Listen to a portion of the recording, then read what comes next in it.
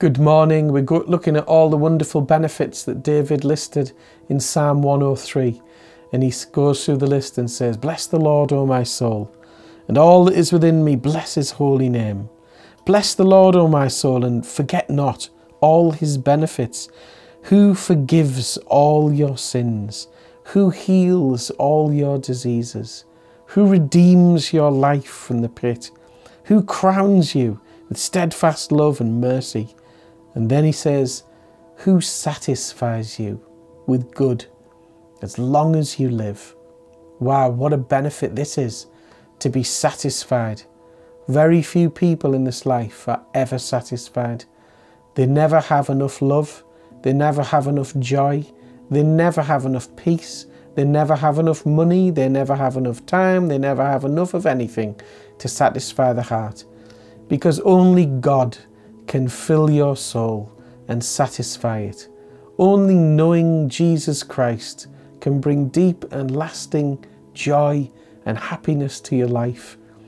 He is the missing piece. In fact, he's every piece. Jesus is the all in all for our satisfaction. And David says, "Who satisfies you with good as long as you live?"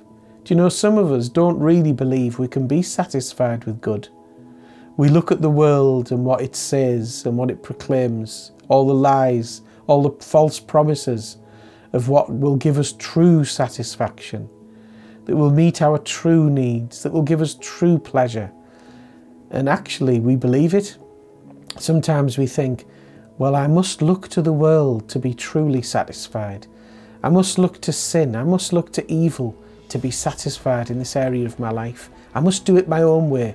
I must find a way. I must feed myself, satisfy myself. What a mistake. Here's the promise. God satisfies us with good all the days of our life. That is everything you'll ever need, given to you from Almighty God, satisfying you relationally, spiritually, emotionally, physically, mentally. God is enough and more than enough. He said, "My grace, my undeserved love and favour is sufficient for you." Absolutely, it is sufficient and more than sufficient. David says, "Who satisfies you with good as long as you live?" If you're not satisfied yet, you need some more good. You need more good from a good God who will give it to you as you look to him and seek him for it. Ask and you shall receive. Lord Jesus, thank you that David said that you satisfied him as long as he lived with good things. Thank you, Lord, that you can satisfy us physically, emotionally, in every way, spiritually, and we look to you for our satisfaction.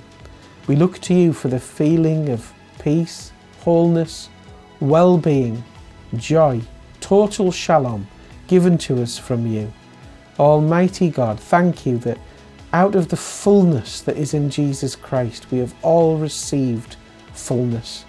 Thank you that this fullness in Jesus, there's no bits missing, there's not emptiness, there's not half measures, there's fullness in Jesus Christ, and we receive it today by faith.